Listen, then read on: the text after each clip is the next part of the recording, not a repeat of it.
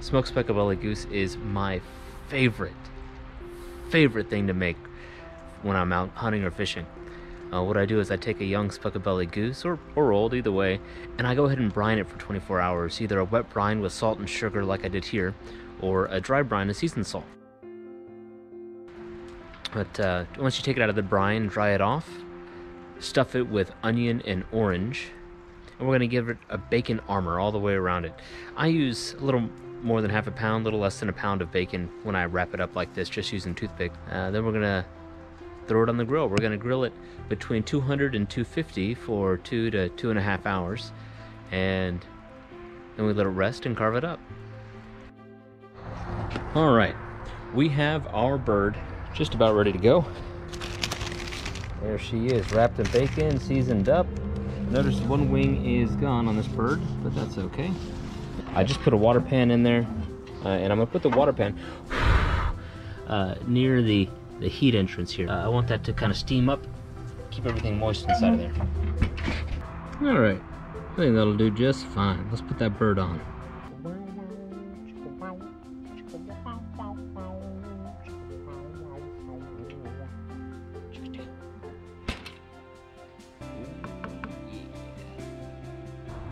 Where are we at? We're still around a little over 250. I wanted it to get a little warmer. I checked it a little while ago, and it wasn't quite ready. It's starting to look good though. Oh my. Oh my. My new thermometer here has a light on it. 143. We'll get our smoked speckled belly. It is at 147. Good enough.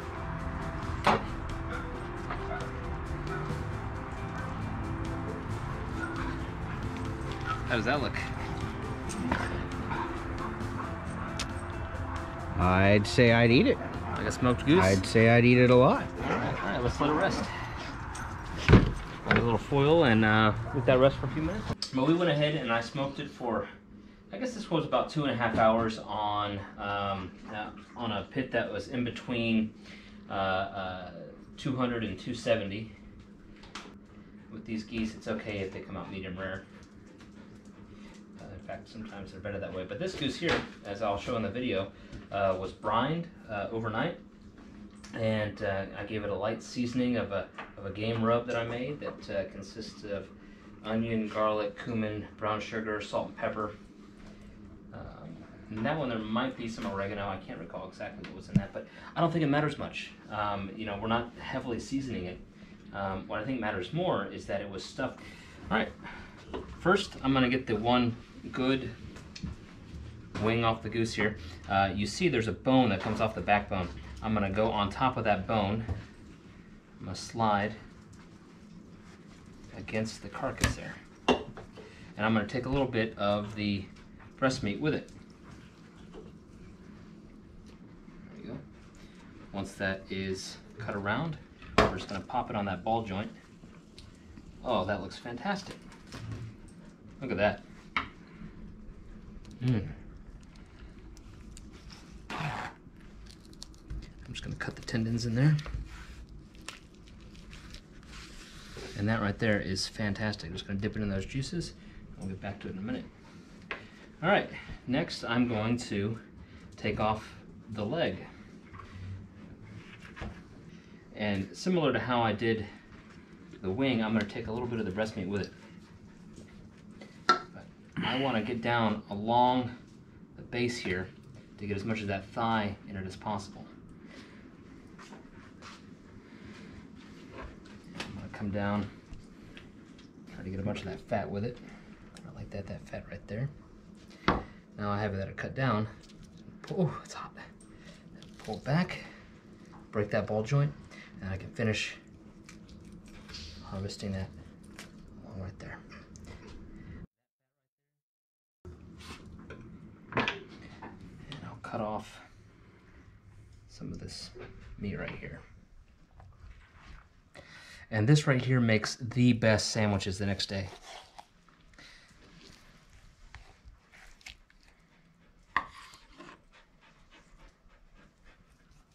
I don't think that needed to cook any longer. Actually, that looks fantastic. Yeah, you can see it's a little juicy on the inside. That's perfect. And then along the center breastplate there, just fillet it right off. You can come in here and then cut around the wishbone. Right like that. Boom. All right, so beautiful, beautiful goose.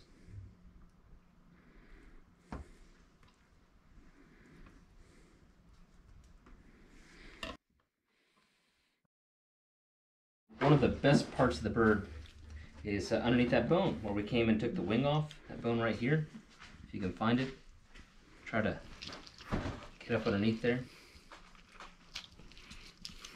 lift it, and then hug that there, kind of like a backstrap on a